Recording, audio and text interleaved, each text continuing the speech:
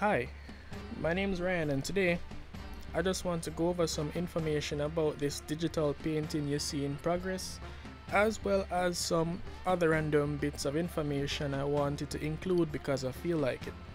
Alright, let's see what's happening here with the good old list. Introduction, say hi to the people, alright. Talk about script, okay. Random thoughts, and the conclusion. Alright, so where should we begin? So this particular sketch that I'm turning into a digital painting was for my friend Shrodu. So we have Ame, a precocious ninja. The idea was for her to be seated while holding on to a precious treasure, as you may see. In this particular piece, I learned a lot, in particular with the hair. I took it as a chance to practice rendering the hair and the environment. I like to draw couches and such. I'm not sure about much else about her part of the story, but if you're interested in seeing more about it, you can feel free to visit his DeviantArt page and feel free to message and bug him about it in his DMs or something. He could really use the encouragement. He's a good guy. So what else do I have to go over? Well, these days pertaining to this channel, I just do what I feel like. But I'm actually undergoing a transformation with it. I'm taking the time to develop stories of my own, developing my own content and such. I'm also thinking of using another YouTube channel strictly for my art, my speed paintings and such. I'll see how it goes. So let me see, what else is there to consider? So I'm trying to figure out a way how I can have a setup where I can record my pencil sketches and add them to the speed painting process, just to speed them up in the same way and kind of just put them together. I think it would be a bit more insightful because I'm always just posting the sketches by themselves. It's something that I've been considering, but I'm not too sure how to go about it yet with the space that I have to work with. In other news, I did buy myself a new phone, and it's a very particular one. It's the Samsung Galaxy S9 Japanese version. So you're probably wondering one of two things: how is it different, and how you managed to get a Japanese version in the first place. So to address the first point, the main difference is, you know how when you purchase a Samsung phone you normally see Samsung printed on the back somewhere? Well, with this version you don't see Samsung, you see Galaxy. So I don't know if Ryan from the future wants to take this point in time and actually give a picture comparing what the back would look like normally versus what the back of his actually look like, just to have it appear on the screen for the sake of comparison. Hello Ryan of the past. As a matter of fact, I did just this. You're welcome.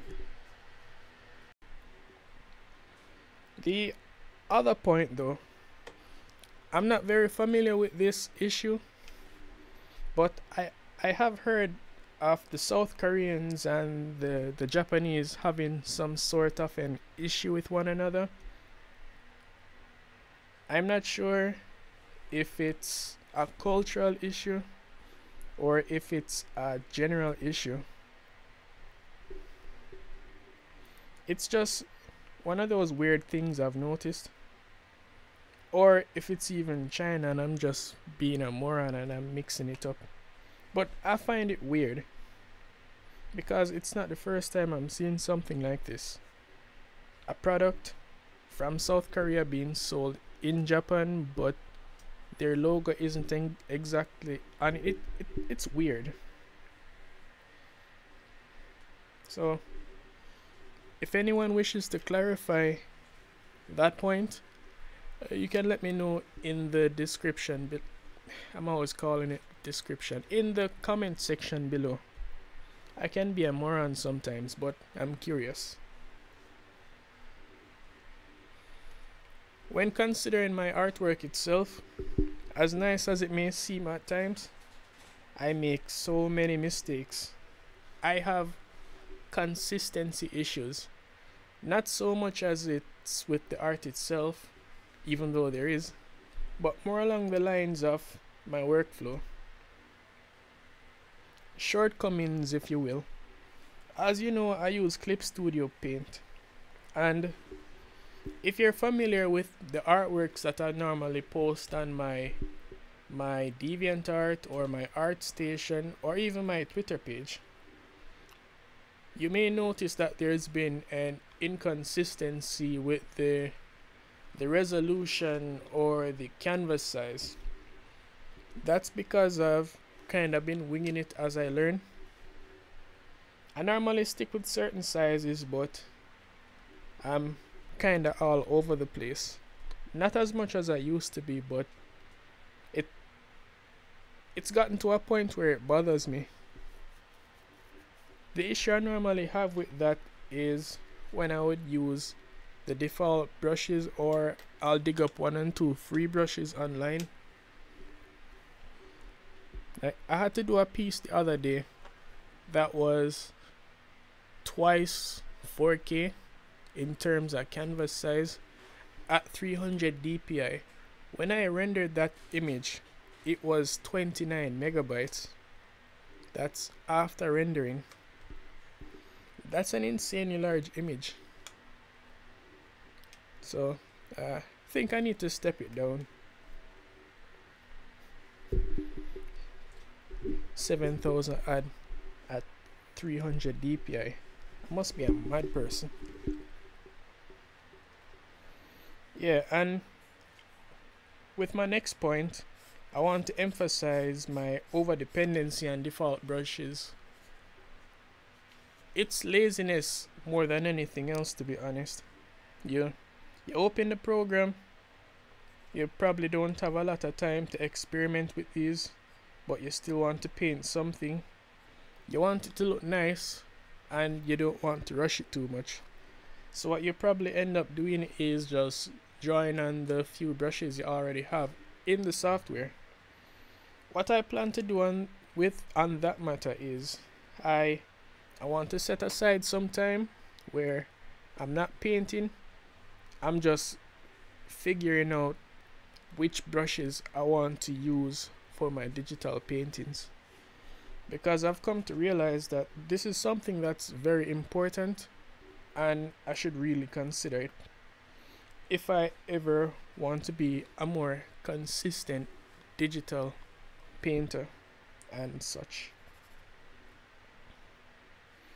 And then I have a third point here on PNGs versus JPEGs. JPEGs are easier to use, but they tend not to have as much bit depth as I would want. And the PNGs, I like to have my transparency, but sometimes the files end up bigger, and because of that I wouldn't be able to. On Discord, for instance, sometimes I get feedback from my colleagues on what they think about it, and 1 and 2 criticisms I normally get is, let me see, sometimes the proportions and the anatomy are a bit distorted, which I continually work on. That's fine.